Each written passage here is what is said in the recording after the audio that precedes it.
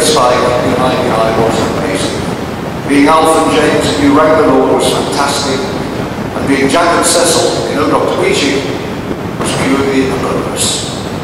Thanks for all those wonderful times, but most of all, thank you for all the fun. Let's have it one more time for Shane. Hi, hi!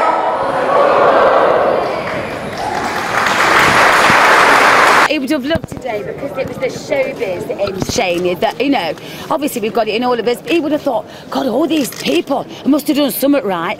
And but he was also really wanting to do his best for his fans and obviously for his family. He'd always got a good word for people, really. But mostly, we just had the biggest load of fun. What a great, great day for him.